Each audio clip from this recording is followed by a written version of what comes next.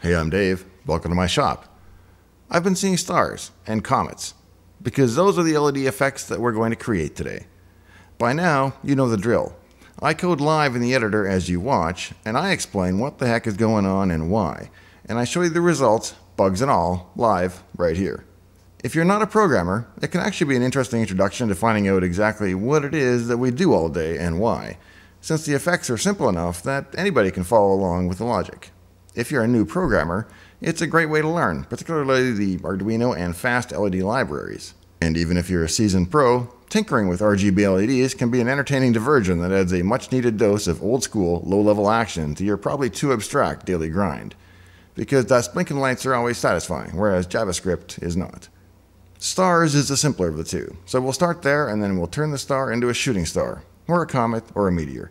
Hey, it's art, so you can call it what you want, but I'll show you how it's done. Stars and comets coming right up. Let's get busy. The code and the implementation for the twinkle effect is reasonably straightforward.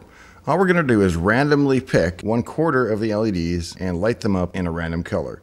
We'll put a small delay in between each one, and we'll reset once we've done 1/4 of the LEDs and wipe the slate clean and start over.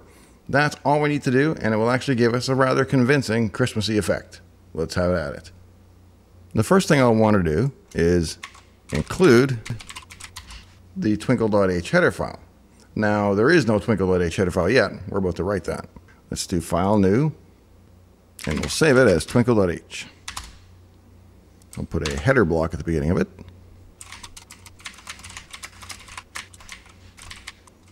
So the first thing we want to do inside the Twinkle file is to define a little array of colors that are suitable for RGB Christmas lights. Because we could just randomly pick colors and fully saturate them. Christmas lights don't come in that many colors. There's a standard set: red, green, blue, purple, yellow, or orange, I guess more likely. So let's make a little array of those colors.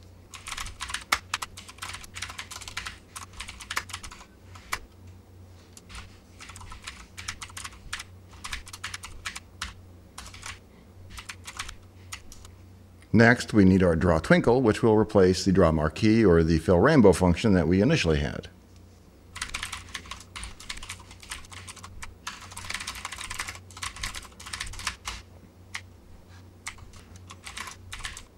I'm going to include the FastLED header file from within this header file, even though I know it's already included in the main header file, just so that we don't get the IntelliSense warnings that these functions aren't defined.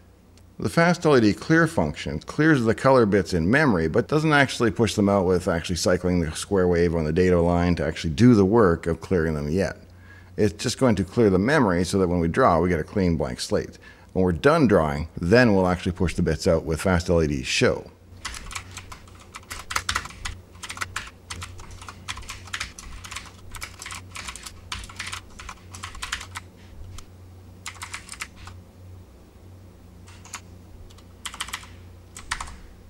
This is the line of code that does the bulk of the work for this effect. It selects a random index into the LED array and assigns it a random color by picking a random index in the color array and assigning that to whatever color the LED is holding.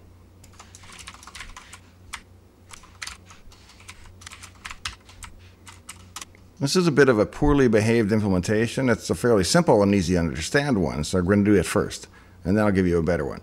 But what this does is it's actually going to show the LEDs, wait 200 milliseconds, and move on to adding the next LED until it's done all 16, and then it's going to reset and return. But that's not the most well-behaved thing, because even though delay does background work for other threads, it doesn't return control to the caller, so it can't do anything else unless it spins up other threads. I do have one typo here that's going to prevent this from compiling, and I have to correct that by changing this, fixing the capitalization on GLEDs, and now it should compile. And it does, so we'll upload it and see what we get.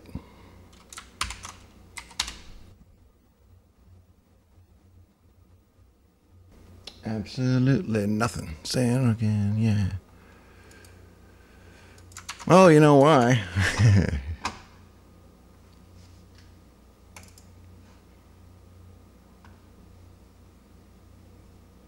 Yeah, remember I commented out draw marquee because we're going to replace it. Let's actually call draw twinkle.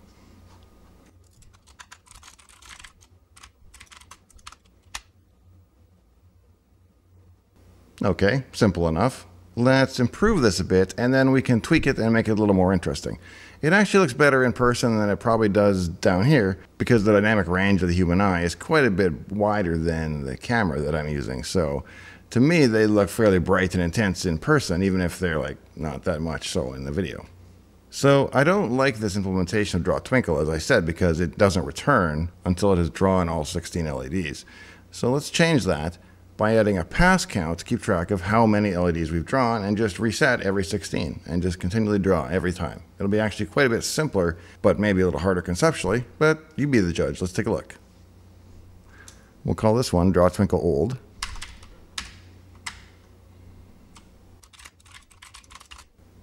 And we'll create a new Draw Twinkle.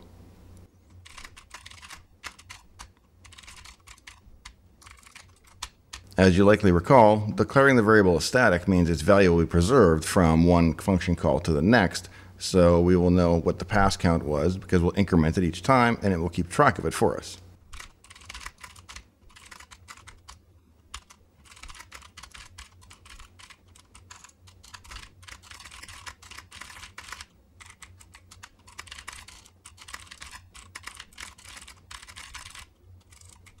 So we draw every time we're called, and every 16th time we're called, we reset the strip.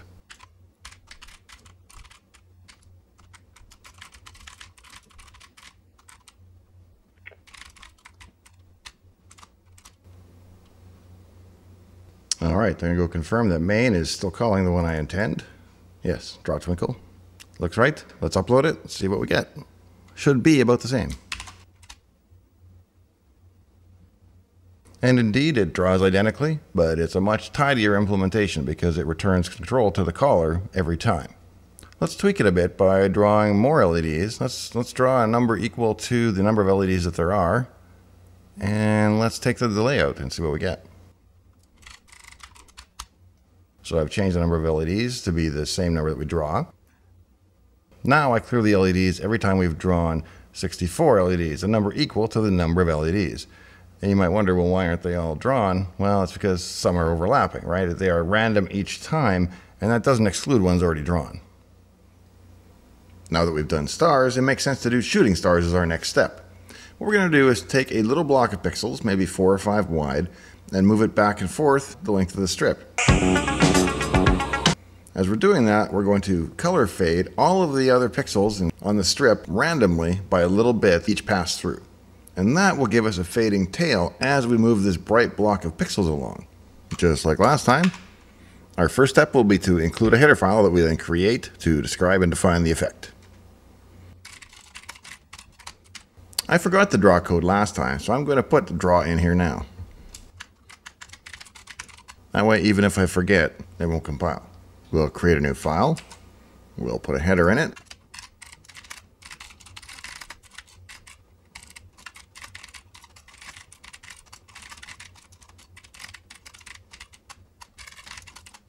There we go. There's our skeletal file. Now we just have to go through and implement it. So how am I going to draw it? All I'm going to do is I'm going to draw a block of 5 pixels. I'm going to move that block back and forth up and down the strip. I also want to color cycle the comet as it flies along, just to make it a little more visually interesting. Let me define a few constants up at the top of the function here.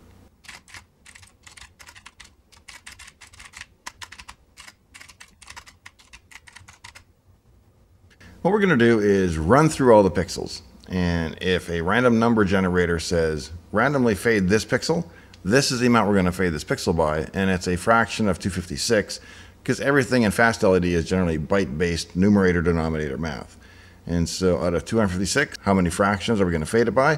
128, which is half. So this value will fade about half the color out when we add that step later on. Comet size is how many pixels wide the comet is. Delta hue is how far to step the hue in between each draw call.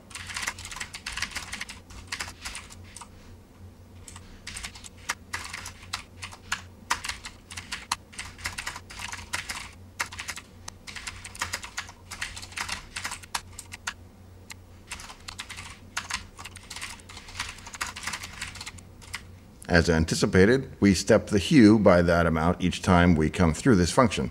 We're also going to update the position of the comet by stepping it in whatever direction the iDirection variable points.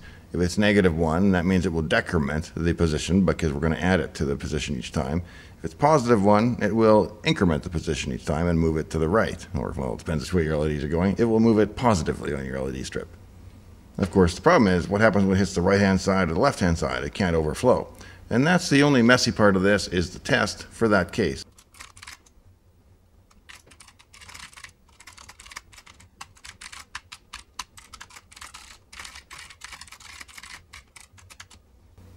Now our Comet size is coded to 5 right now, and that means we're going to have to stop 5 pixels back of the end of the strip, because wherever we're drawing from, we're going to draw 5 pixels. Similarly, when we get to the far left-hand side of the strip, we're going to bounce and send the Comet back the other way. If you're not familiar with what this does, it simply multiplies a iDirection variable by -1 and puts it back into iDirection. So it's going to toggle it from 1 to -1 to 1 to -1 to 1 to -1, and so on. Now let's draw the actual comet at its current position.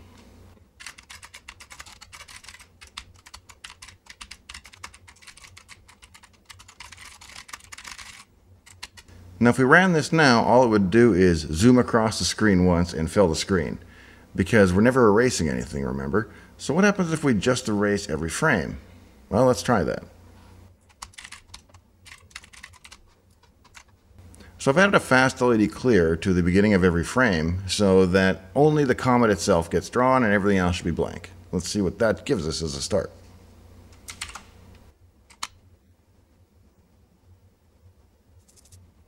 That is our shooting star so far. Interesting, but not all that pretty. What's going to make it more compelling? Well, the comet tail fade. That's what's going to make all the difference. If we just progressively faded each frame, I believe that would really just give you sort of a gradient as it flew by. We got time. Let's try it.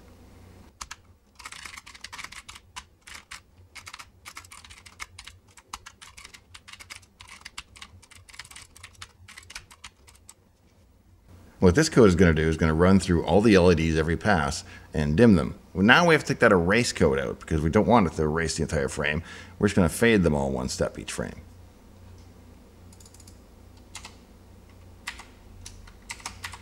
The fast LED fade to black by function basically takes any color value you give it and fades it towards black, or dims it, by the amount you specify out of the 256.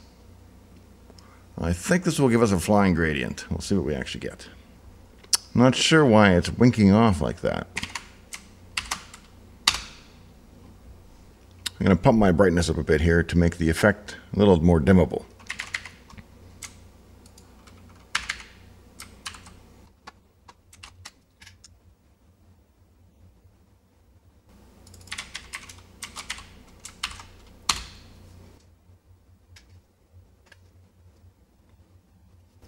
There, now we're getting somewhere.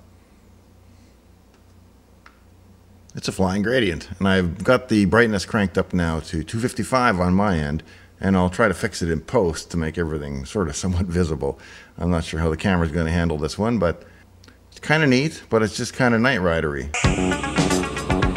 We really want more of a comet tail effect, so let's add an element of randomness to the fades.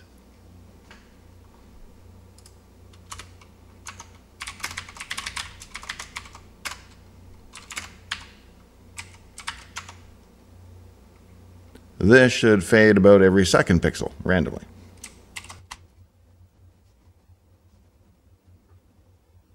There, that's more satisfying. To be clear, the random function here is going to pick a value between 0 and 1, because it won't go up to 2. It'll just do a number below whatever you specify as the max. And if that 0 or 1 value is 1, so half the time, it's going to blank out the pixel by 50%. And that kind of gives it that sparkly effect in the tail, because it doesn't always smooth fade them all now, because it's done kind of lumpy. Lumpy fade. I want to make one other change at the end of this episode before we go. We're not really using the OLED display yet, but we are drawing it every frame. So let's put a conditional test in there to only draw it every so often, and that way we won't waste cycles drawing it like 500 times a second.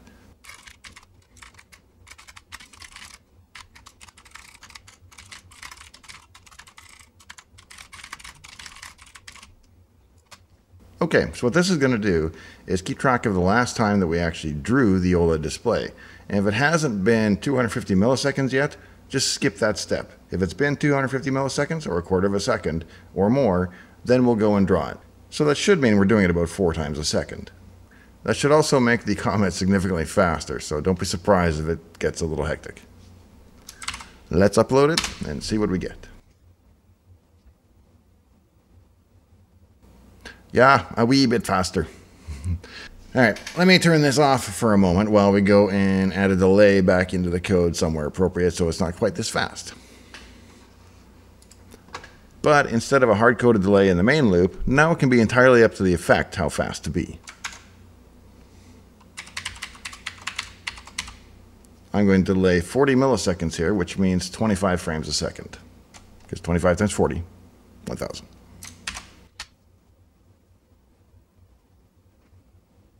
If I cut the delay in half, it should speed it up by a factor of about 2.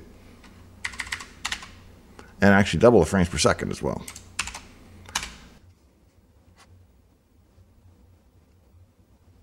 There we go, a double speed Comet running at about 46 frames a second, 46 to 50, somewhere in there.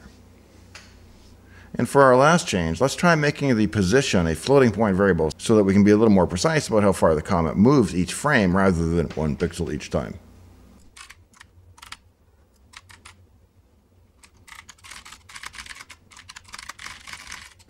Because that's going to have the speed of the Comet, that's also going to make the tail that much shorter. So I'm going to change the fade out on the tail to make it fade more slowly.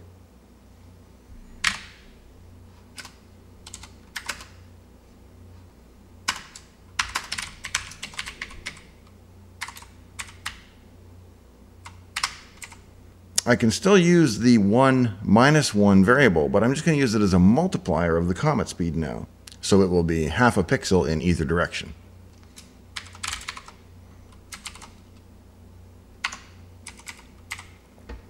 As an array indexer, we can't use a floating point variable, so we need to cast that to an integer.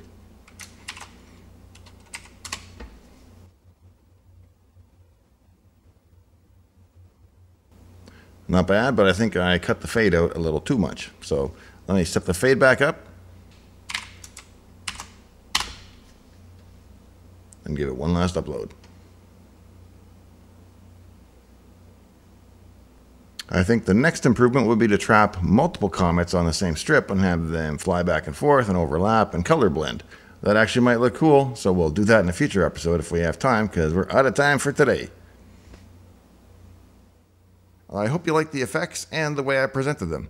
I'm not selling anything, and I don't have any Patreons. I'm really just in it for the subs and likes. So don't leave me hanging. Please be sure to leave me one of each before you go. Join me next time as we add a little dose of physics with a set of realistic colored bouncing balls. From there, it's on to flames and more. So if you're not already subscribed, this channel is so small you'd certainly miss it. In fact, even if you are subscribed, you likely need to turn on the bell and personal notifications as well. That way, you'll actually get notified about new episodes.